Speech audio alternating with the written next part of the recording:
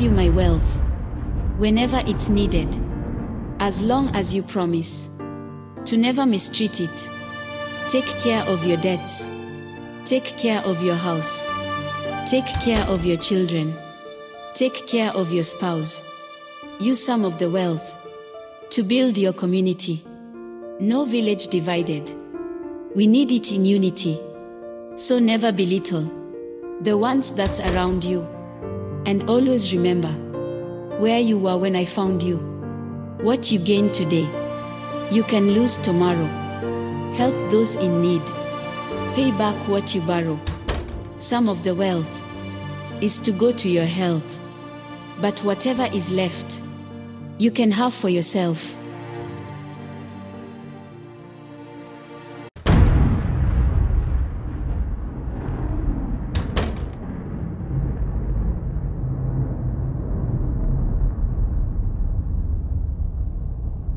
No matter what country, religious background, nationality, or culture we belong to, each one of us is familiar with the word wealth. When most of us think of the word wealth, we think of physical gain. Truth is, physical gain is just one part of wealth. The other part of wealth is spiritual gain. Spiritual gain is not something that most of us think about when we think of the word wealth. So what's the difference between the two?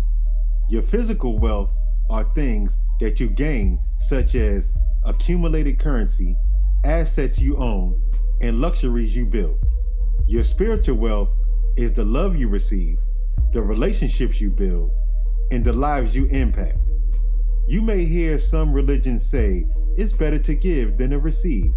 Think of spiritual wealth as giving and physical wealth as receiving. Giving and receiving are two sides of the same coin. For someone to give, someone has to receive. For someone to receive, someone has to give.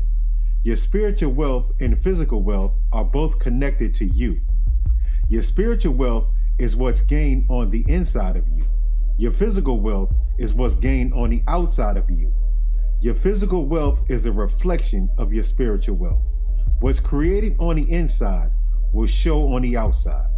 Your knowledge, skills, and wisdom are all spiritual gains. There's an old saying that goes, your ideas turn into thoughts, your thoughts turn into feelings, your feelings turn into action, your actions turn into results. The results are the manifestations added to your physical gains. Physical wealth cannot be created without spiritual wealth. When you're one with your dgair energy, your spiritual and physical wealth becomes balanced. The dgair within you attracts abundance like a magnet. The magnetic attraction becomes activated when your thoughts are in line with your intentions.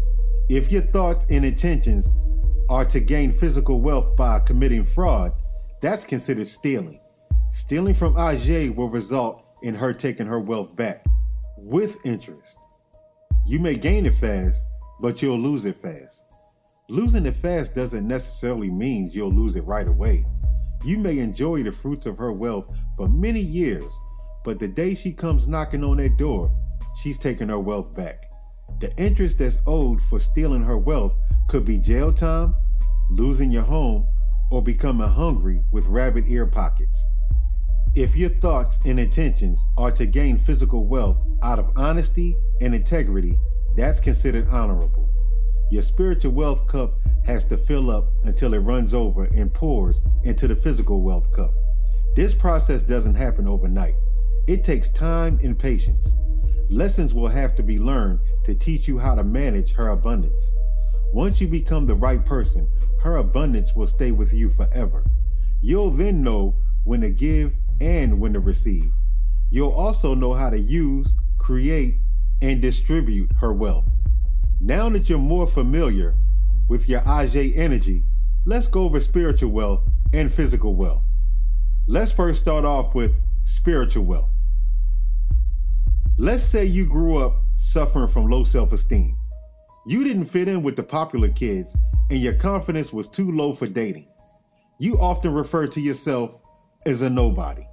And to no surprise, your peers treated you like you're a nobody. The reason this is happening is because your inner wealth is low.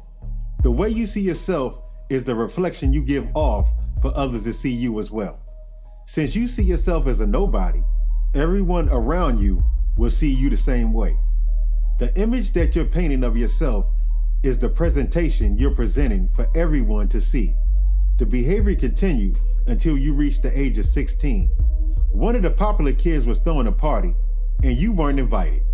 It's not a surprise because it happened several times before, but this time felt different. A feeling came over you to where you said, enough is enough. While your peers are enjoying the party you weren't invited to, you're stuck sitting home on a Friday night with a lot to think about. You ask yourself, what makes them better than you? As you look for an answer, you can't seem to find one. It was at that moment when your spiritual wealth began to increase. You now realize you were trying to fit in instead of being yourself. When Monday morning came, you entered the school with a new attitude. Your walk is different, your head is held high, and your confidence has risen.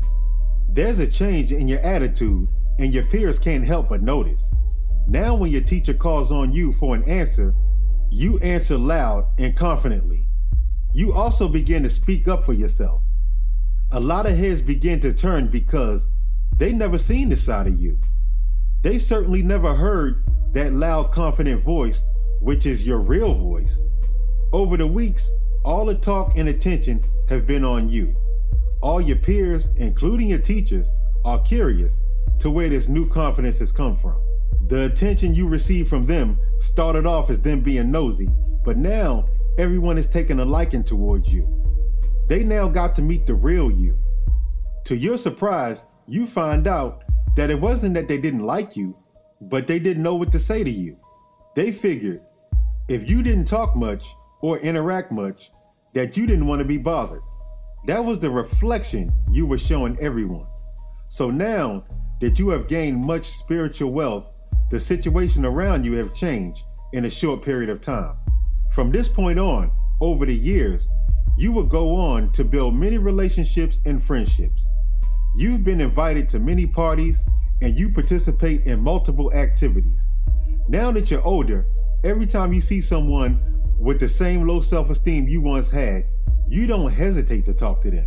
You now help people that's going through the same thing you've been through.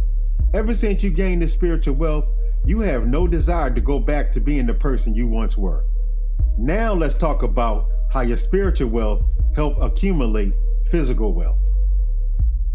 It's now been 10 years since you gained your spiritual wealth. Your marriage is great. The relationships you have with your children is great. Your friendships are great. And you love what you do for a living. You're winning in every category. You maintain your spiritual wealth for 10 years, and Ajay feels you are now the right person to maintain her physical wealth. For some time now, you've been speaking to groups of teenagers that's been going through low self-esteem. You also started a social media channel dedicated to helping those in need of gaining confidence.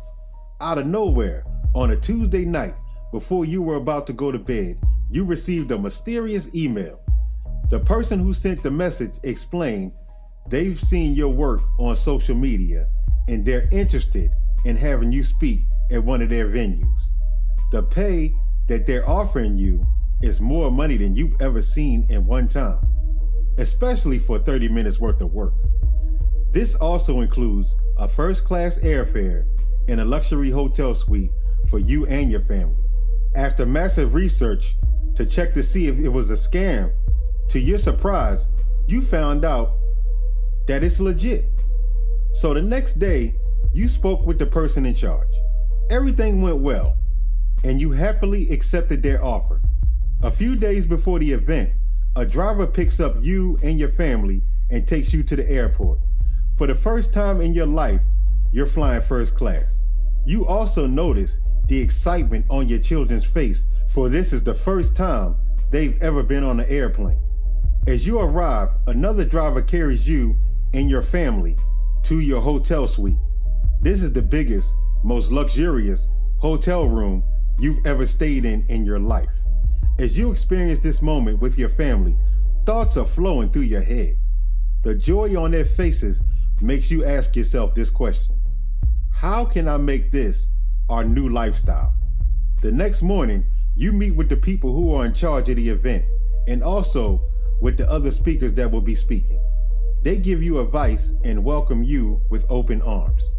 You have 2 days before your big moment on stage. You prepare and rehearse like your life depends on it. The room service, free food, and activities that your family are enjoying is now your new motivation. You tasted this lifestyle, and now you want it permanently. The day came. As you hit the stage, your family and a whole arena of people are watching you. You took one look at your family, thought about your current lifestyle, and then proceeded to give the best motivational speech of the night. You poured out your spiritual wealth, and it left an impact on your audience. The dgair within you noticed how your spiritual wealth impacted so many people. She also noticed that the words you were speaking were coming straight from the heart. Before you took the stage, no one knew who you were. After taking the stage, people wanted to shake your hands and take pictures with you. Before leaving the venue to head back home the next morning, you've been offered 4 more speaking venues, and one of them is out of the country. You've accepted the offers, and as the years went by, you became one of the most requested motivational speakers of your generation. The low self-esteem you started off with is what led you to this lifestyle. It gave you something to talk about in your story. Since you could relate, you were able to help people overcome low self-esteem. This process didn't happen overnight. Once your spiritual wealth and physical wealth became balanced, you became the right person to handle dgair's wealth.